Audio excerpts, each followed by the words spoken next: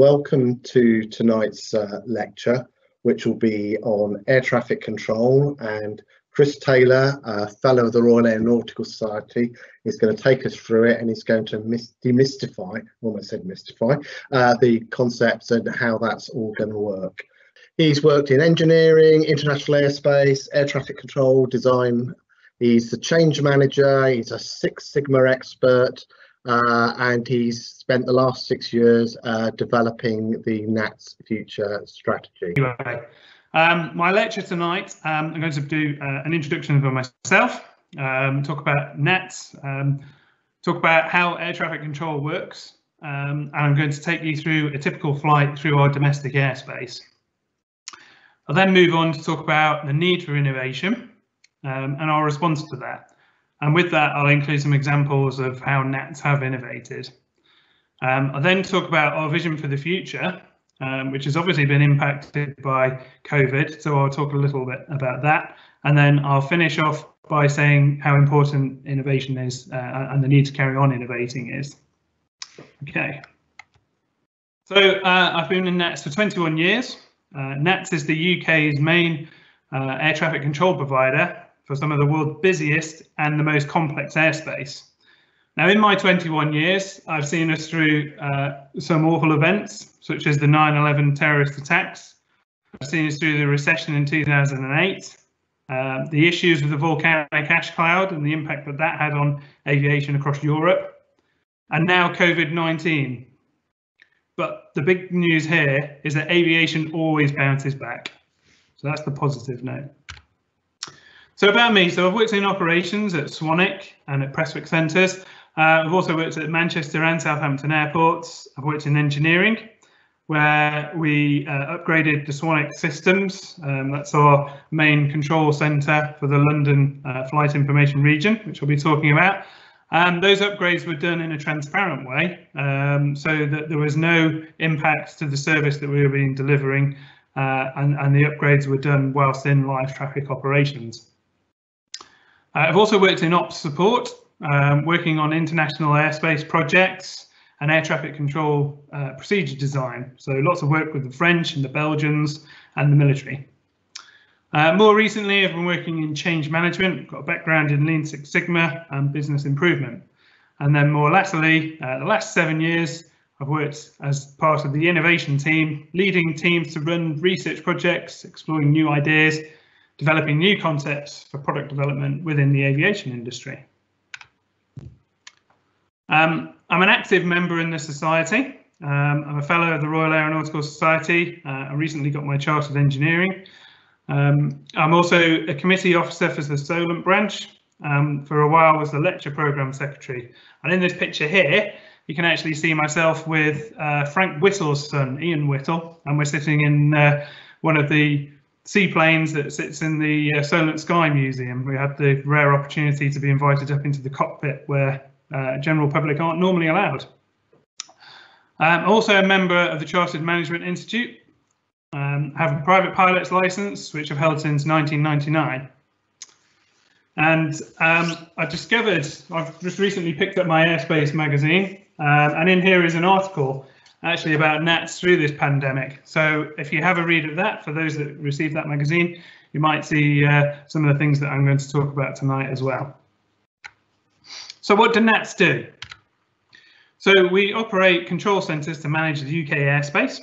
We provide air traffic control services at airport towers. So this is where we win the contracts to provide a service. We aren't the only providers, but we are the main provider within the UK.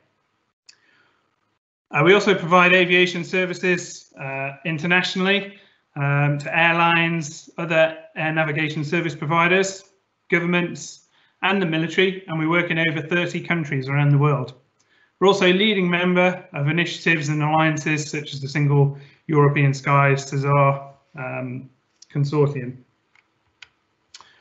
The company is around about 4,000 employees. About a third of those make up our air traffic controllers, and about a quarter of those make up our engineers.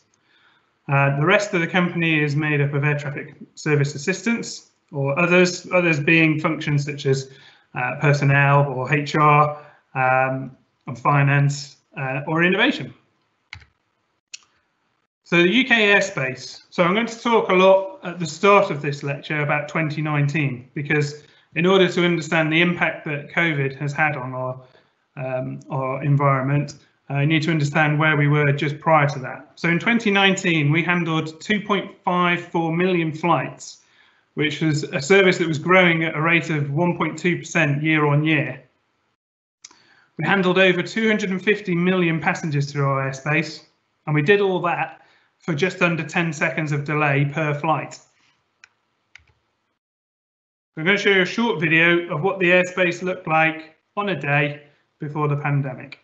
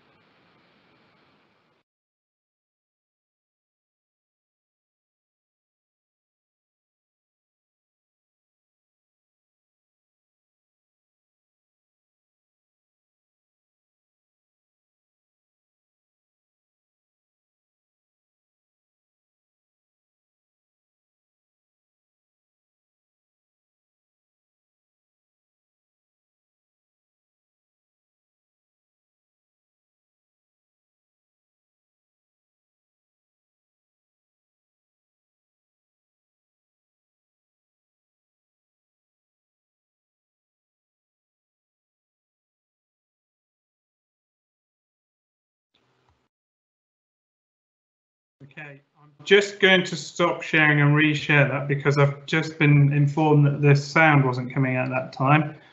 You shouldn't have missed anything, as it was just music. Right, hang on a second.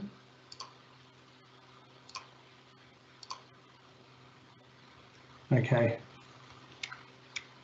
So every time I watch that video, I'm amazed. I always see something I haven't seen before. I've seen that video lots of times, but there's always something new in it every time. Okay, so how does air traffic control actually work then? What do we do? So we split the business. We have an en route air traffic control. And the en route sector is controlling all the planes that are generally overflying the country. And we split the area up into what we call flight information regions. So the orange blocks on here are our domestic flight information regions, and we split that north and south as the Scottish and the London FIRs. And together that airspace covers 1 million square kilometres. It takes 11% of Europe's airspace and actually carries 25% of European traffic through that airspace. We also control over the ocean. From a place called Shanwick, which doesn't really exist. Shanwick is a combination of Shannon and Prestwick combined, because some of our transmissions go from Shannon, but the centre is in Prestwick, hence the name Shanwick. And they control over the ocean, and that covers an even larger area, which is about twice the size, and handles about 80% of the North Atlantic flights. So the centres that I've mentioned there, so we've got Prestwick up in Scotland, which again, before the pandemic, would handle on average 3.4 thousand flights a day. And at that Prestwick centre, we have our Oceanic Control Centre. We also have the Scottish Area Control Centre for the Scottish FIR. And we have the Manchester Area Control Centre, which is a hub for the busy airspace around Manchester and Liverpool airports. At Swanwick in the south, they handle 5,500 flights a day. And there we have the London Area Control Centre, which covers mainly England and Wales, and also the London Terminal Control Centre, which is a hub centred around our busy airports around London.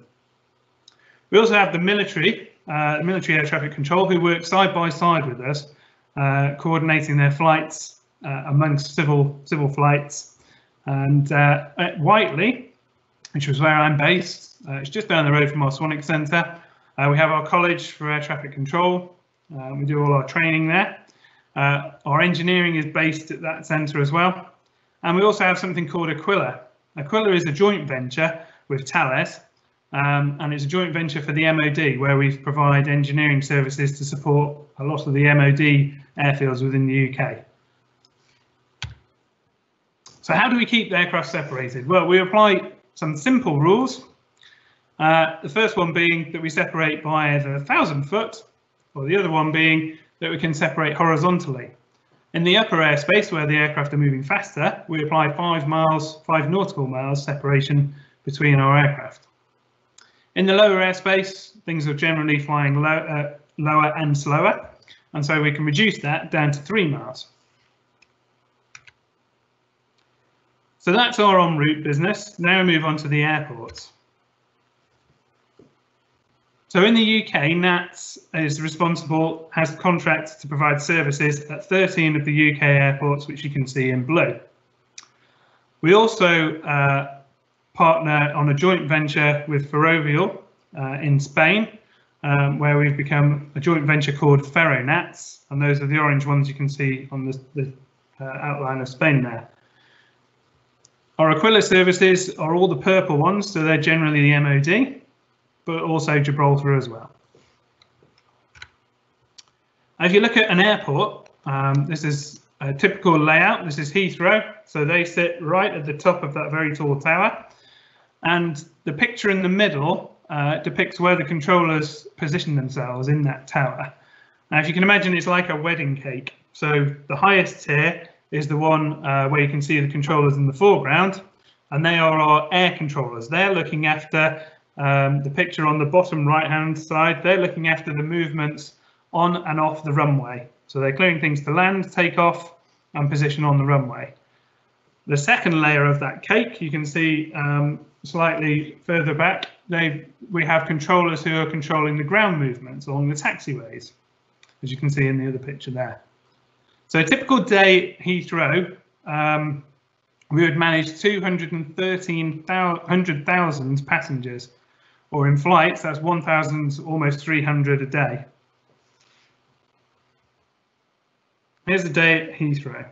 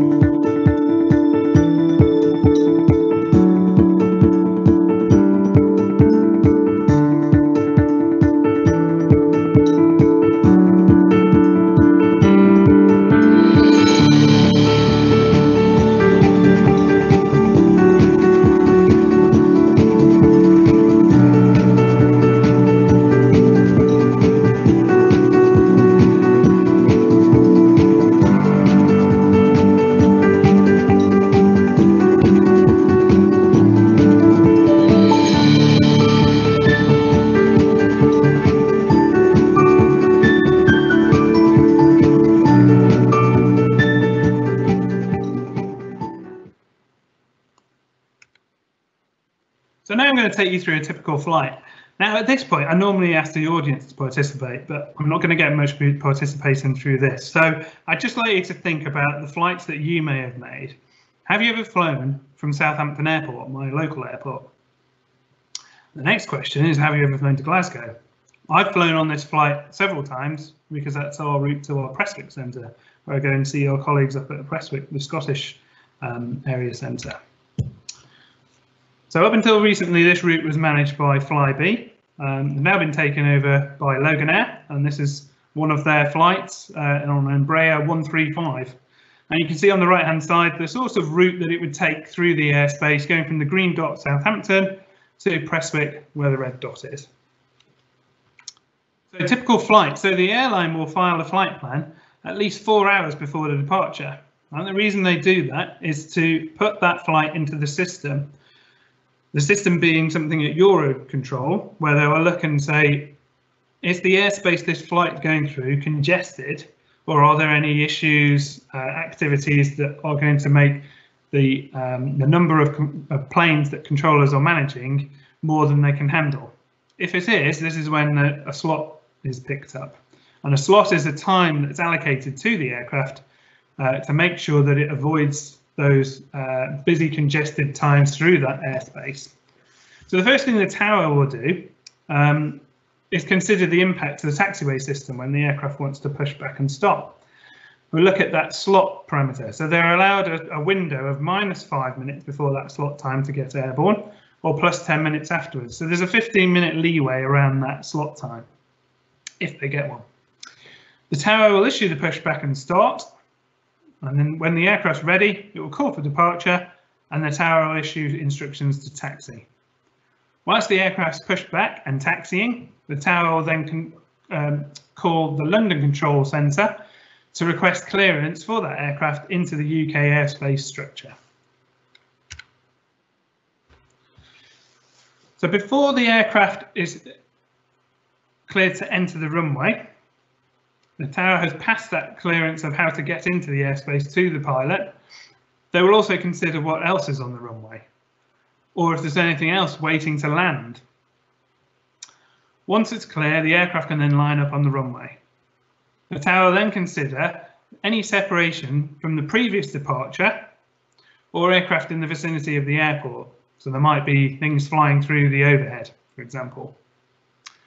They'll also consider the wake vortex implications, because every departure leaves trailing vortices that you sometimes perhaps see on a Formula One car on the rear spoiler. Those wake vortex spirals that you see are very dangerous and quite often invisible. They could flip an aircraft if allowed to take off too close to that wake vortex. So the controller is looking out for that and ensuring that there's a time separation before clearing it for takeoff. The words clear for takeoff are only used at this moment. Takeoff is never mentioned to the pilot until this moment, and the reason being is because of the safety implications. At all of the points when the controller talks to the pilot, they will refer to the takeoff as a departure until it gets to the runway and it is actually cleared for takeoff. So our aircraft's got airborne and it's now entering this airspace here on the right hand side. If you look here, this is the zone around Southampton, and to the left or to the west we have the zone around Bournemouth. And these stubs either side of those zones allow the aircraft a volume of airspace that's protected to enter the airway structure. So the radar controller that you see on the left hand side is controlling this bit of airspace and will separate our departure from inbound traffic to Southampton or to Bournemouth and anything else that might be flying around within the Southampton zone. And then it will integrate it into the main airways traffic once it's clear of any traffic that he may be handling. So our aircraft started in the control zone here at the bottom. It's gone through the control area and now it's going to join the airway system before getting into the upper air routes. So the airways and the upper air routes, in this case, are controlled from Swanwick, our centre for the London Flight Information Region. Now it starts its journey in London Terminal Control Room. So where Southampton's positioned you'll see in a minute that it skirts the edge of our London terminal manoeuvring area, the busy airspace around the London airfields. Now, this team of people, some of my colleagues here, you might have seen before because they were on a BBC show called The Skies Above Britain. Here they are, hard at work on the controller workstations. You can see on the map on the right-hand side, at the bottom here, you can see the Southampton zone, and you can see the airway structure here. And this is where it's showing the route is just cutting or just skirting on the edge of the London terminal manoeuvring area, this shaded area on the map. So these controllers will ensure that our departure is separated from all the aircraft inbound to the London airports and keep it climbing up into the upper air route structure. And the way in which the airspace is managed is in what we call sectors, which are volumes of airspace. And you can see in here we've got these different colours on the map. So we talk about splitting and bandboxing these sectors. When we're bandboxed, as you can see here, these two yellow ones, Cowley and Welling are the names of these sectors, they're joined together and the controller has one frequency for the two volumes of airspace. When the traffic gets a bit busier, they'll call another controller in to help with one of the sectors and they will split and we'll have two separate frequencies. So you have one frequency Cowley and one frequency Welling. And that's all about managing the controller's workload to make sure that we're operating at safe limits. So our aircraft now has gone through the airway structure and it's climbed up into the air route structure. So these are the upper air route sectors. So our flight would have started at the bottom here, gone through London, a route up through Daventry into the Lake sector. And here you can see the controllers on the left. This is in our Swanwick ops room that would be controlling this flight through the London flight information region.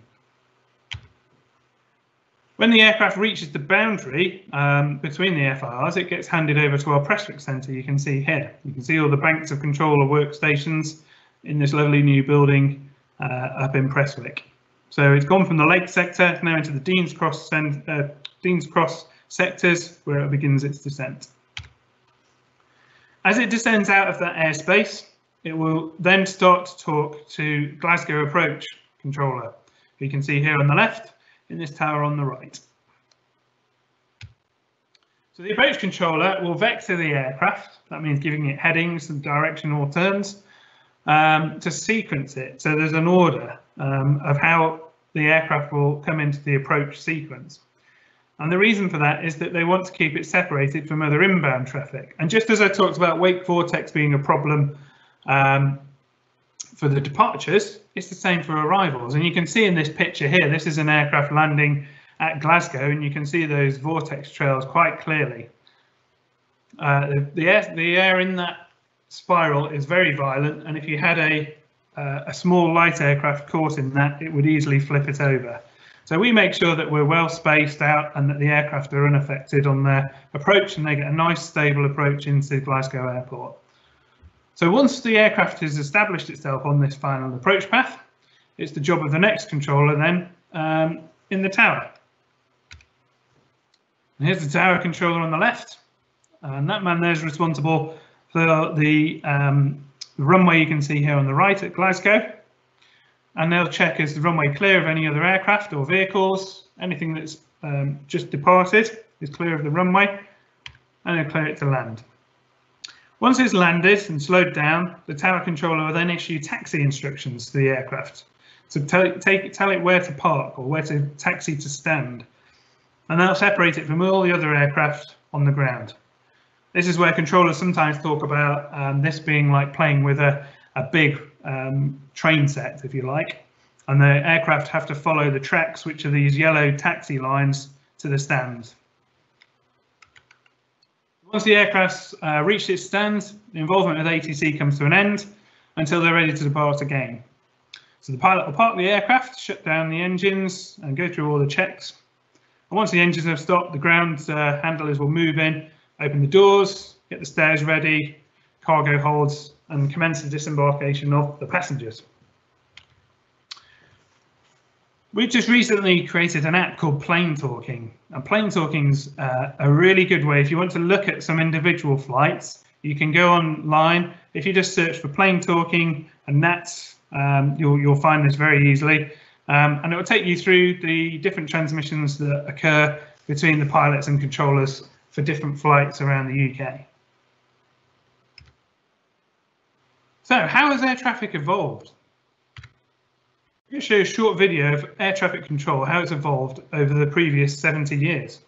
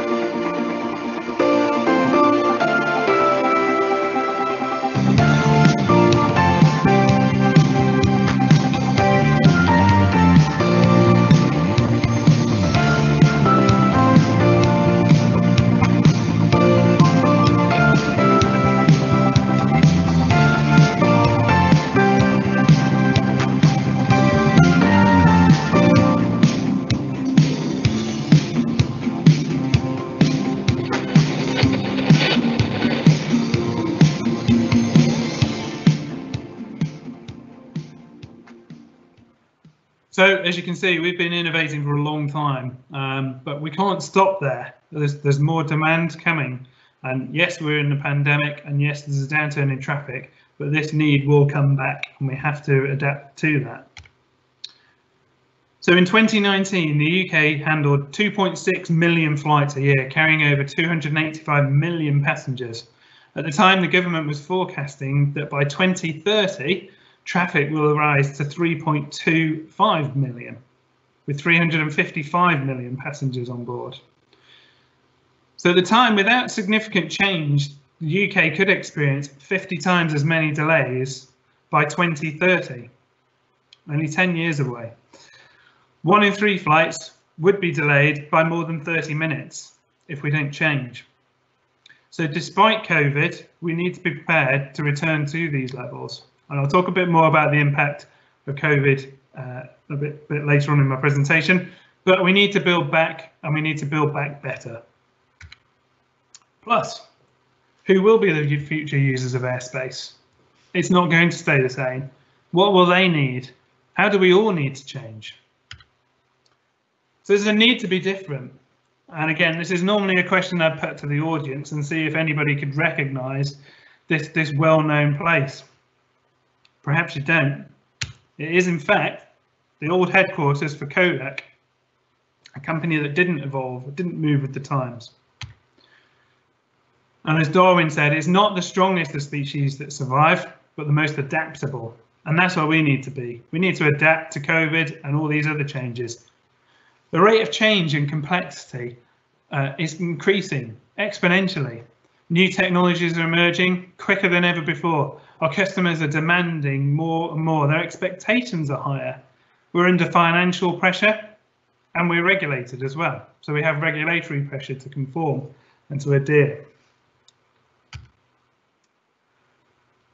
2019, this is our airspace in London in 2019, and you'll see how busy it is.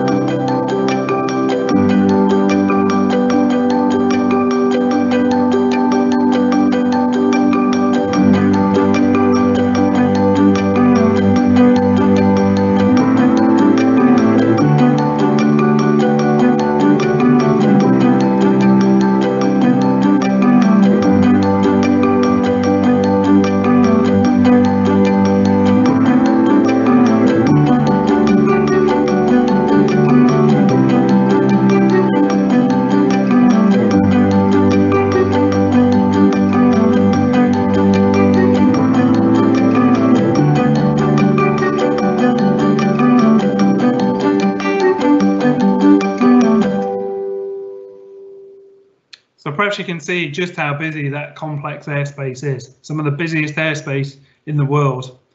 When traffic does return, we can't sustain growth in that environment. We do need to change. We do need to make things different, not just for capacity reasons, but for the environment too. We need to make sure that our aircraft are getting the best profiles, burning the least amount of fuel for the routes that they need to take through that complex bit of airspace. Our controllers like to call that knitting. You can see why. So what's our response to this? So we founded what we call Space, a space to innovate and animate. We created Space as a place to think, to brainstorm, innovate, to escape the gravitational pull of today. We want to be launching ourselves in tomorrow. We needed a futuristic environment that would push our thinking and mindsets to a new place. Space is a scarce and valuable commodity. We need more space to think, more space to act, more space to see into the future. So we believe with Space, our innovation centre or our innovation incubators, we provide a capability to create a real step change, not incremental change, but step changed innovation.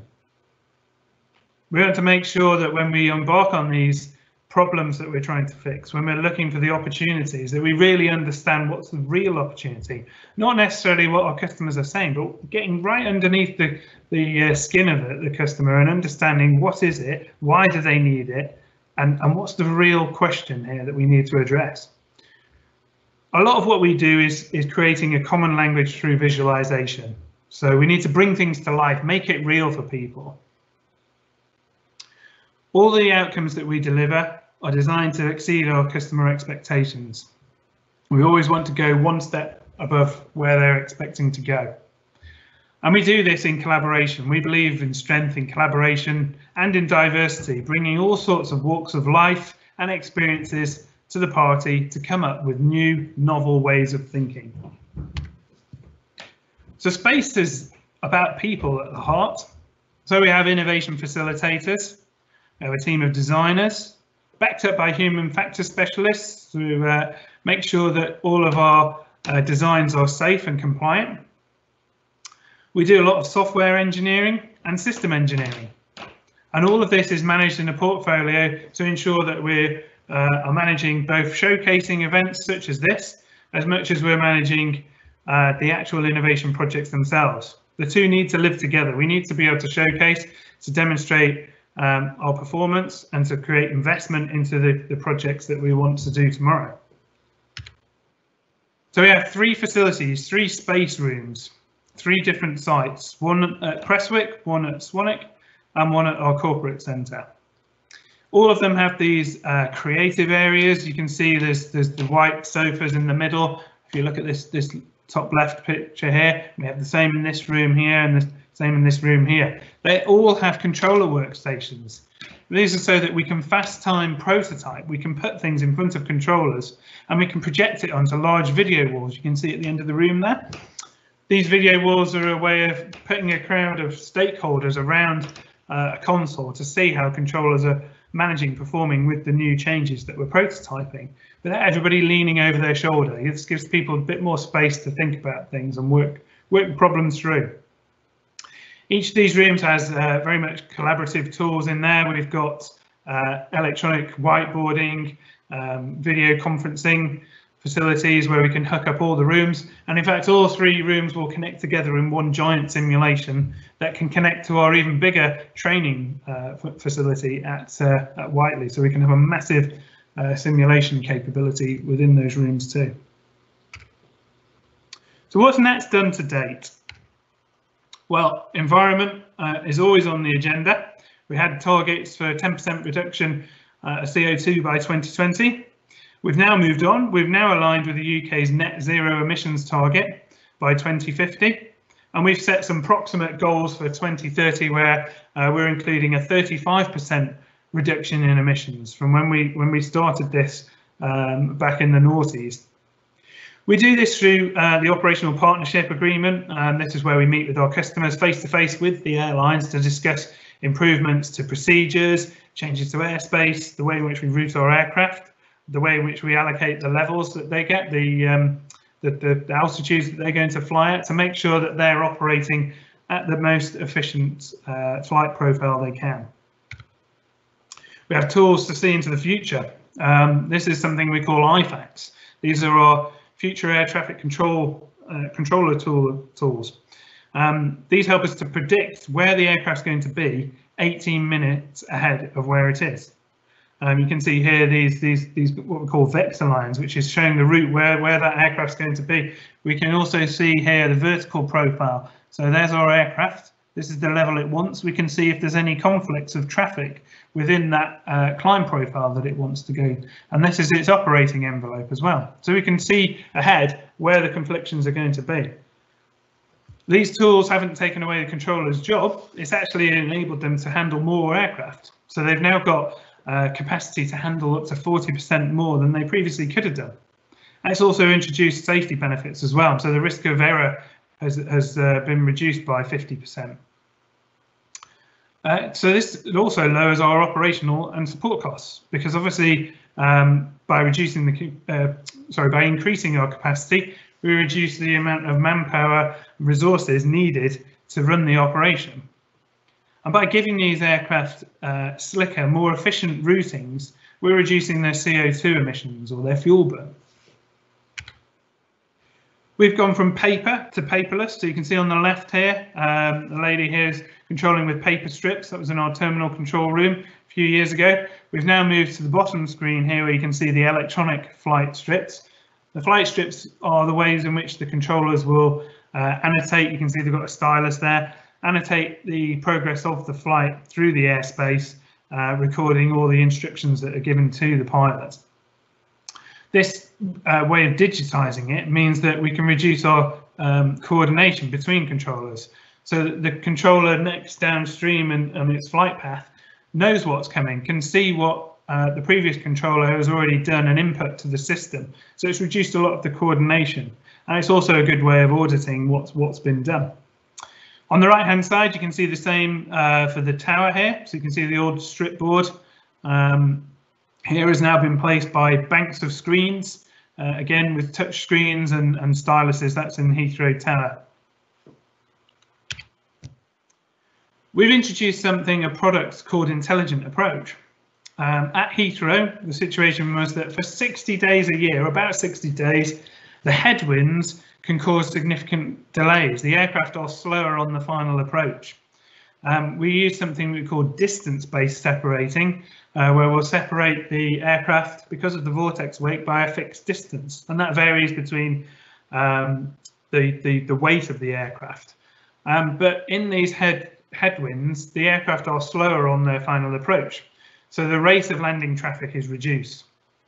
This means that passengers miss connections, there's cost of hotel stopovers, rebooking or cancellations of flights, a big impact on our airlines and the airport, our customers. So we've been looking at this, we've been studying over 100,000 flights, studied in a 3-year period, and we looked at the vortex wake that was created by these aircraft in those strong winds. And what we observed is that the strong winds will dissipate those vortex spirals. Because they're being dissipated, we've recognised we could bring the aircraft closer together, and we've moved to something called time-based separation rather than distance-based separation to improve the landing rates, but without eroding any safety. So the tool here you can see at the bottom has been helping the controllers achieve this. It gives them an indicator as to where they need to position the aircraft. These are the 2 final approach tracks into Heathrow, which would sit here. And the controller will aim for these moving targets that will follow them down or lead them down the final approach track. So you can see the next one's coming in here, and there'll be a marker somewhere to tell that aircraft or the controller where to position that aircraft. So when we're in these strong winds, with the application of this tool, we've achieved about 50% reduction in delays. But it doesn't stop there. We're keeping innovating. We're now looking at not just the type categories for the wake vortex, but we're now looking at the individual aircraft types and saying, can we introduce better fidelity into these separations that we're creating? And we're working with regulators, and we're working with CESAR on something called recategorization of these wake vortex, and we're moving slowly towards pairwise separations. So I have a short clip just to explain this a bit more easily.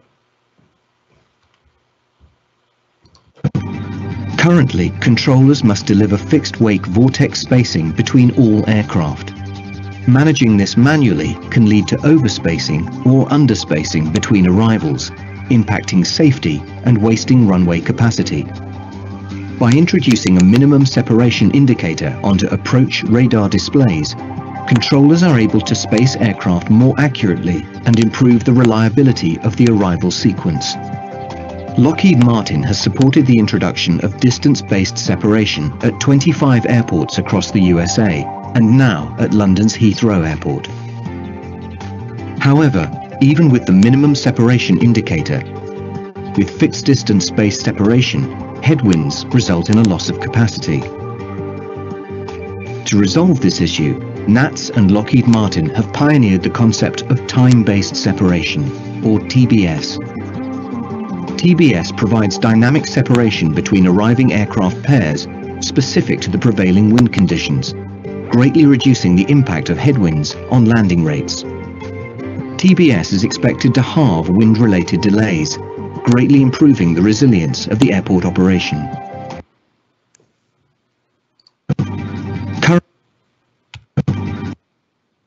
Okay, moving on then. So what else have we been doing? We've been operating unmanned aircraft in civil airspace.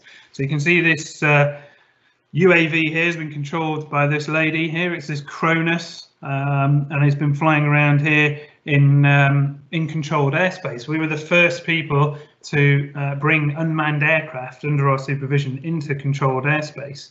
It was a UK first and a major milestone for the development of unmanned aircraft systems.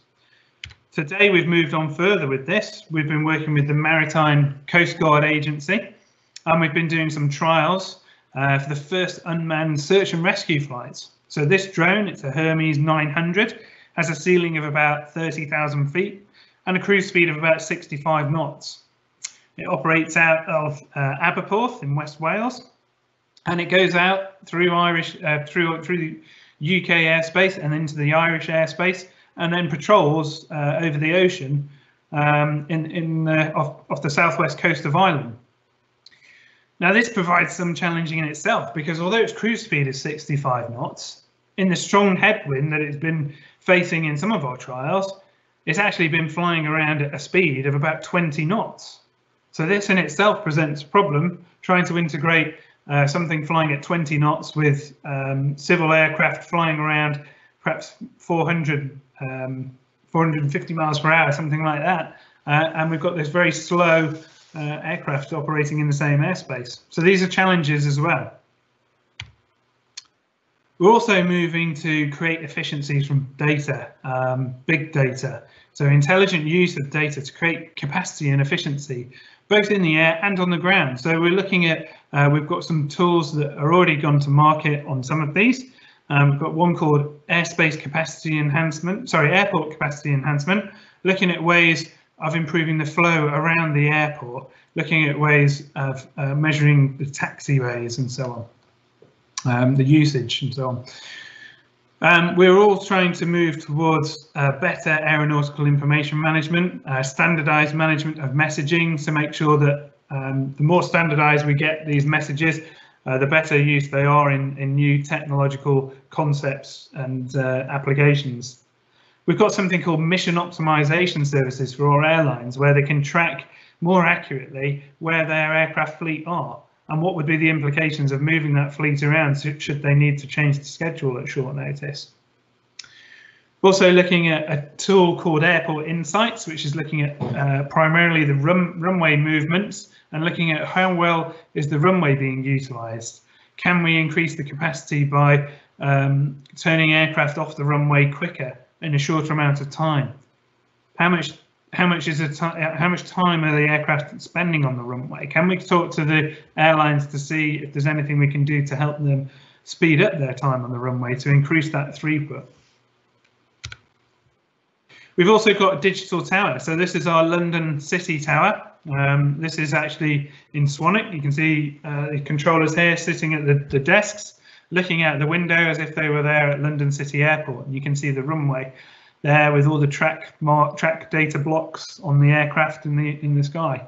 So this is the largest airport in the world to run a wholly digital air traffic control operation.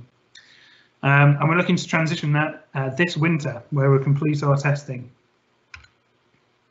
But going forward, we've got something called evolution system thinking, our fourth industrial revolution. So we've had steam and mechanisation as our first country nationwide industrial revolution. Our second one would have been mass production around assembly lines, factories and so on. And the third was about introducing the digital era and computing to replace some of those mechanised processes or manual processes. Now we're moving into the fourth industrial revolution, where it's about system thinking, integrating human operations with systems and the Internet of Things. So what do we mean by that? We've split our vision up into three: physical, digital and biological. I'm going to walk you through these. First of all, starting with physical. So we want to bring future travel to the life of the passenger perspective. So you may have heard of smart cities. This is all about managing traffic flows, transportation flows through the city in a smart way. We want to integrate airports into this as well, so that we can inform our passengers around the airport itself, if there are any issues, if there's any problems with the airlines, anything like that. We can also start looking at how are our passengers getting to the airport. Are they held up on a train that's being held up? Has there been an accident on a motorway which has caused significant delays, where an airline might actually think these passengers are going to be late for my aircraft? There's a significant amount of my passengers for this flight, it might be worth delaying that aircraft. So it's just smarter thinking for the benefit of all customers in the aviation service. We also we're part of a consortium called Aerion, and we're looking at satellite surveillance. So it might surprise you to realise that up until fairly recently, all air traffic was done by ground-based radar coverage. And in the last couple of years, we've introduced satellite surveillance over the ocean, and this is going to introduce some new concepts of how we work and control those planes. So previously, they were procedurally separated. So they'd enter the oceanic airspace. The first flight on a certain track, a certain heading and level would be told to fly at one speed, and the preceding aircraft would enter the same track, same level and heading, and be told to fly the same speed or slower. The idea being that when they come out the other side of the oceanic control, there'll be the same separation or greater. With satellite surveillance, we can do a lot more smarter separations, and we can start to apply some of the domestic separations that I talked about earlier, and thereby increasing capacity over the ocean and also improving the environmental impact of flights by giving the aircraft and airlines the most optimal profiles. We also need to look at the impact of drones on our operations, something that's now been labelled as urban traffic or mobility as a service, where passengers would request transportation from A to B, and they don't really mind how they get there. It could be a combination of rail, road, or air. They just want to go from A to B. You can see the picture here. This is the volocopter. This is in Dubai, and Dubai have now regulated that the use of these such aircraft can be used in the city. There's real estate in London being bought up for landing pads for such aircraft. We also need to look at the military use of these drones and how they would be integrated, as you saw previous slides. We're also using them on the airfield to inspect things. So to inspect things that we can't easily see from the ground, such as this instrument landing system that's being checked out in this picture here. We also need to protect ourselves from the misuse of drones. We can help people with apps to help provide alerts and inform people of where activity is taking place and where it shouldn't take place. And we can protect some of those by geofencing to prevent aircraft entering, or sorry, I should say UAVs entering the space where we want to operate aircraft. We've also got lots of new technologies coming. Now, some of you might realise that this top picture is actually the SR-71 Blackbird, which has been around for decades. So it's perhaps not that new. However, the ones at the bottom, the Sabre rockets on the reaction engines and the Virgin Galactic, these are new, and they will require a new way of thinking about how to control these high-speed aircraft. But it's not all high speed. We've got the low and the slow. This company Airlander have got these giant balloons that are capable of carrying cargo and passengers very slowly. How do we integrate all these things together? This requires us to be very innovative. We've also got the advent of spaceports. So over the next decade, there's been nearly £4 billion pumped into the UK economy, and we're starting to see airports now being labelled as the future spaceport. These are generally some of the longer runways at less busy airports in the UK, but they're gearing up for launches for the aircraft that you've perhaps seen in the previous slide, or even vertical launches.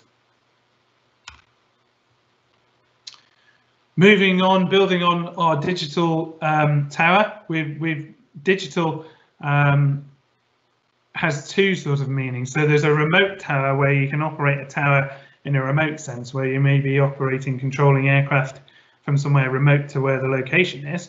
But the digital element adds in some artificial intelligence. So we're working with a company called CEng. You can see CEng here. We've introduced these labeling for the aircraft. So we've got all information that are tagging the aircraft as they move around the airport.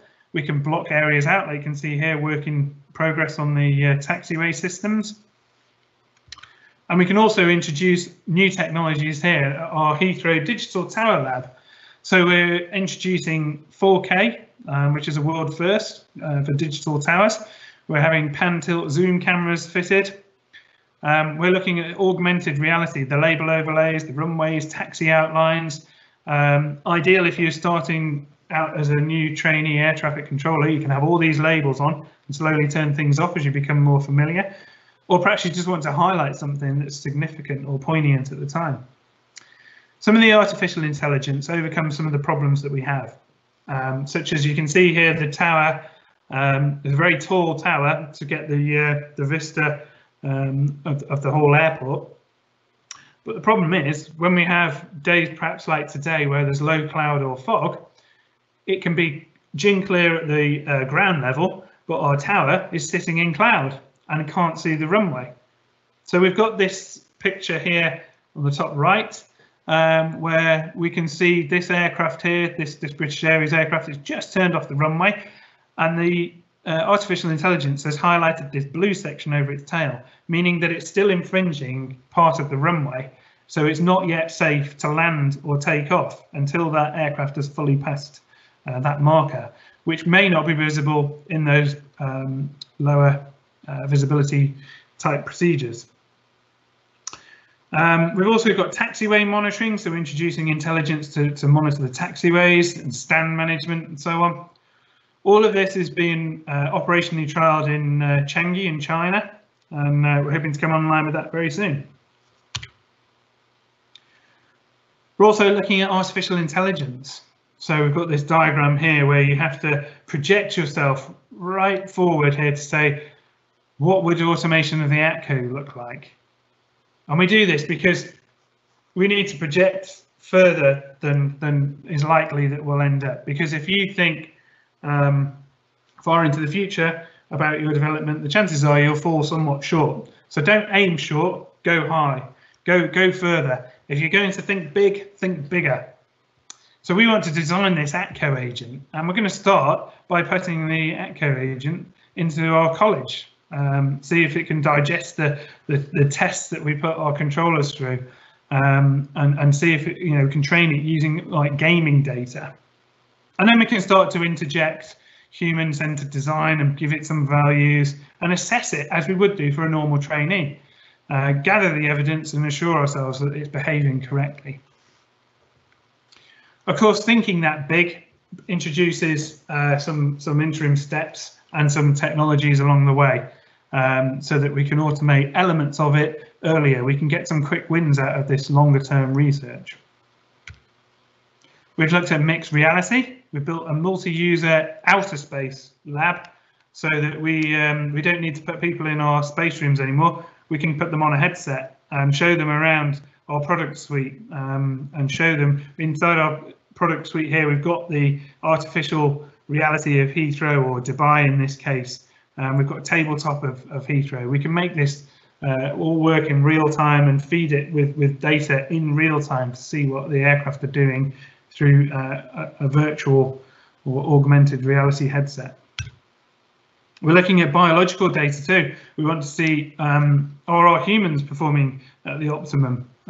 We want to make sure that we're looking after our controllers. We're making sure that they are not overworked or fatigued, that we understand better how to manage those fatigue levels, and we can identify fatigue perhaps earlier than we would have done. At the moment, we're regulated by something called SCRATCO, and SCRATCO is stipulation of hours for controllers that was designed in the 1960s. We want to gather evidence to suggest that data may not be right. So there's benefits here for both safety, because we're looking after our controllers and how the workload they're managing, and we're also looking at the benefit of capacity. Can they handle more? So I'm getting near to the end now, and I'm going to talk about the impact that COVID has had on our future plans.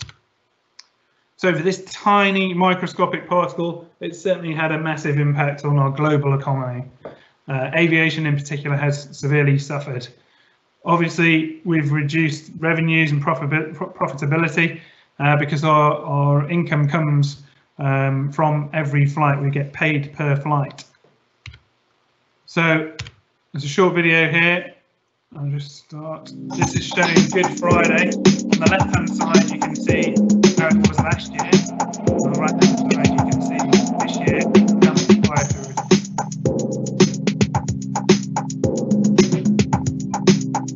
This is a reduction of over 90% traffic.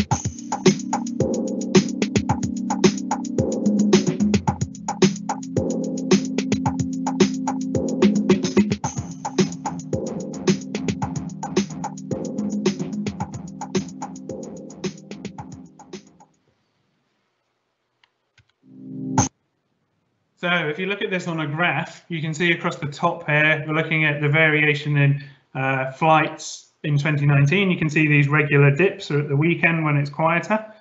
If you compare that to this year, you can see there's a dramatic difference here, the red line being the weekly average. You can see that during that video, or slightly after that time, we got to our lowest variation in traffic from the norm of minus 94%. Today, or only the other day, it was down to minus 74%. So it has picked up a bit. Our expectation is it is still going to grow. But at the moment, we need to plan on anticipated scenarios. We can't tell what the future is. So we're continuing to reduce our expenditure.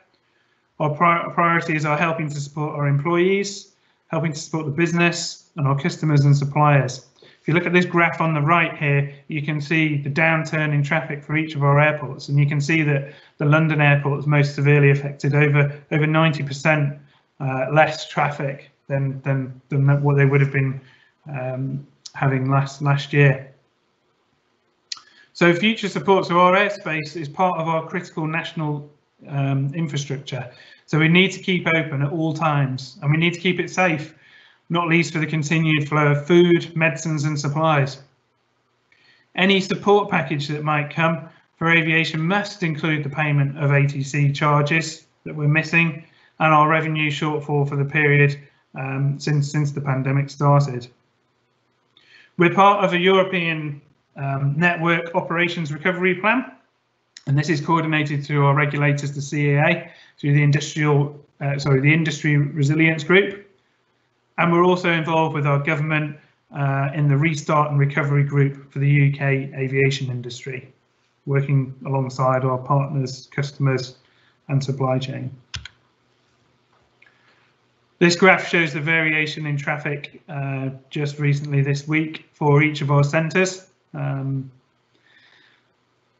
We've furloughed staff, the objective here being to continue providing the critical national service whilst retaining the capability and expertise for the organisation to recover when the traffic comes back. We've enrolled over 50% of our employees through the job retention scheme, and about 40% of those have included our frontline employees. We've cut back on training. Our training college is effectively closed for the next 2 years at least.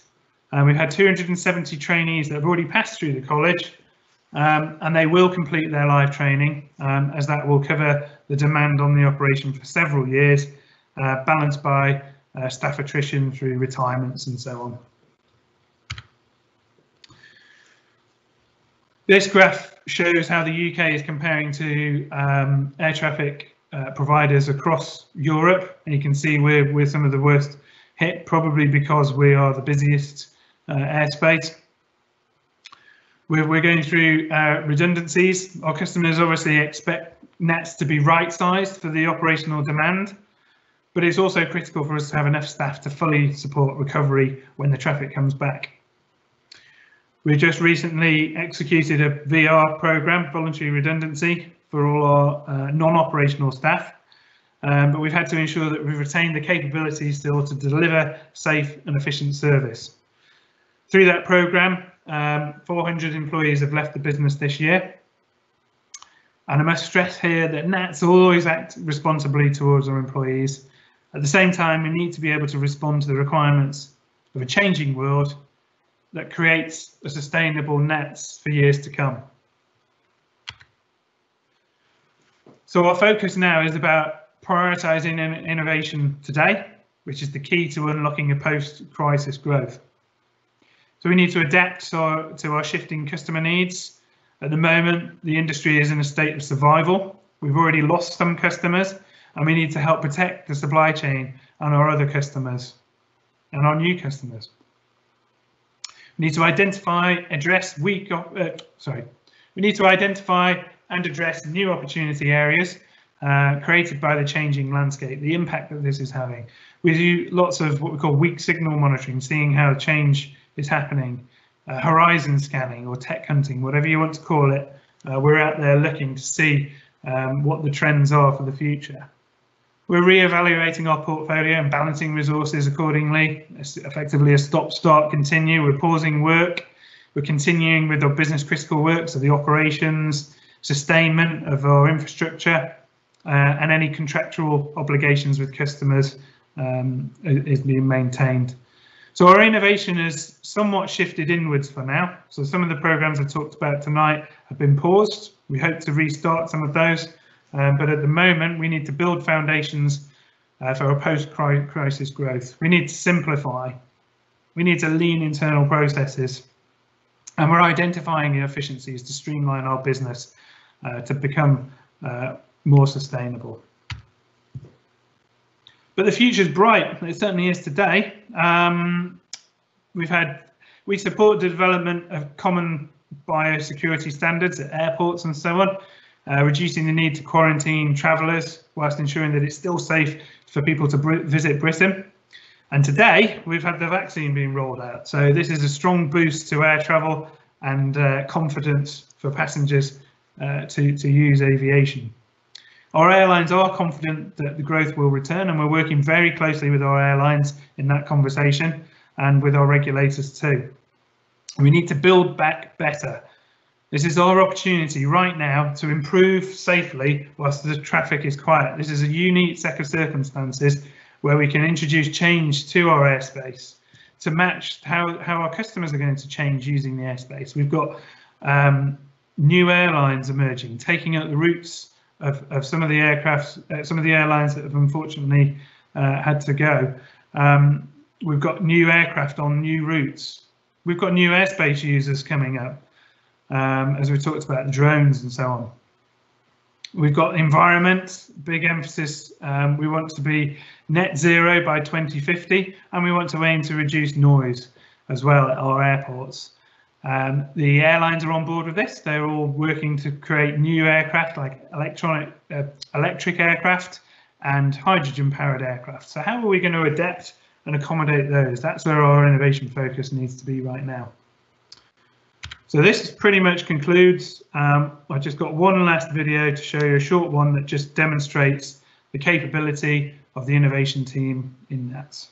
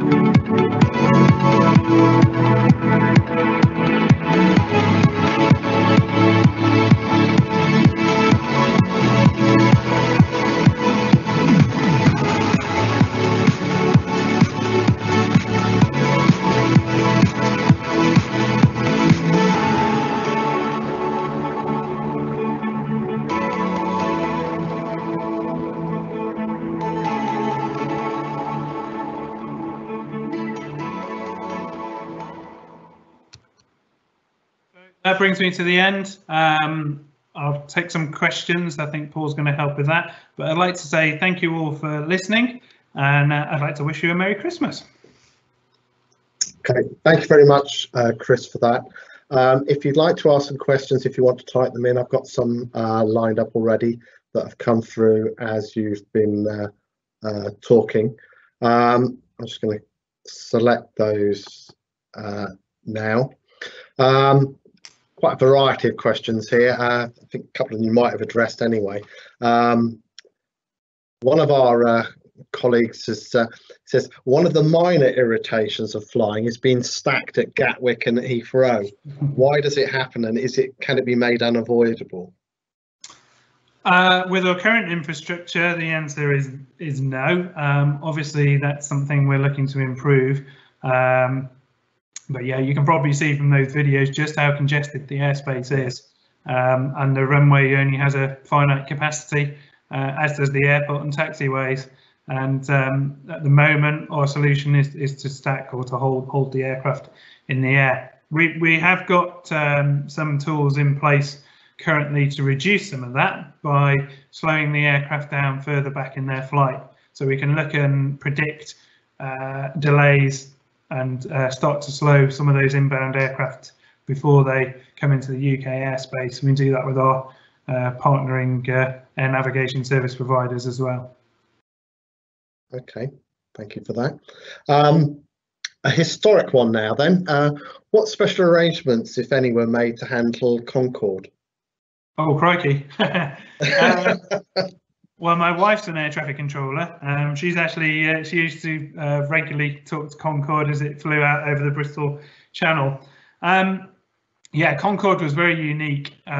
Once it got up to speed where it was going to accelerate to supersonic speed, it needed plenty of room. And because of the design of the aircraft, when it's in that transitionary phase, it needs to rebalance to get the center of gravity right. So it needs to redistribute the fuel in the wings. And as it was doing that, it can't take any headings or turns. So once it had the ATC clearance to accelerate, that was it. It was going like a rocket. And the controllers would watch the numbers on the radar screen go all the way up, and then suddenly it would say XXX because it was going faster than the system would record. So yeah, once it was accelerating, that was it. You could not turn it. So you had to be pretty certain it was good and clear to accelerate. So that was the main thing, really. Once it was up there, it was out of the way of most of our traffic. Okay. A question on automation, which I think you started covering with the unmanned towers and stuff. Do you foresee a future where we don't need controllers? That's a very interesting question. Yes, I think it's a long way off coming. I certainly think we could have more system integration into how we control. It's riddled with complexity, but I think the future is there. But we need to do it safely. We want to innovate in a responsible way and make sure that we're doing things in the right way. And we have to jump through lots of safety regulations, and we're happy to do that. It's of prime importance to NETs to retain a safe service. So we won't introduce anything until it's certainly well proven and tested and approved by the regulator. Okay, seems reasonable. A question that is also very topical, I would say, is will leaving the EU change anything? I think people forget we have left the EU, but I think we're talking about end of transition. Yes, it's a very interesting question. And the answer is we're not sure at the moment. However, we have very good relationships with our European partners. We're embedded in lots of partnerships, such as CESAR, the Single European Skies Initiative. Those relationships, I don't think, are going to change because of Brexit. These are business relationships, partnerships and agreements that have been put into place And I think that we're well respected in Europe, and our regulators are working with European regulators to make sure that nothing untoward happens to those relationships because of Brexit. Okay. Slightly different topic. Do you market your newly developed innovation systems to other air traffic controllers, air traffic organisations around the world as a way of generating more income? Yes, we do. I'm just trying to think how to answer that. I think it's probably fair to say politically some wouldn't be interested in buying from competition that they might see. However, we do work globally, and we do lots of consultancy where we bring in some of our tools. So the intelligent approach system that I've talked about has been introduced at Toronto. So the Canadians have embraced that, and we've got the digital tower work going on in Changi in China. So yes, we're definitely open to collaborating and selling abroad. Okay. Another quite broad question here. So in your opinion, what's been the greatest innovation in aviation history? Oh my goodness. It caught me out here because I know that was put on our website.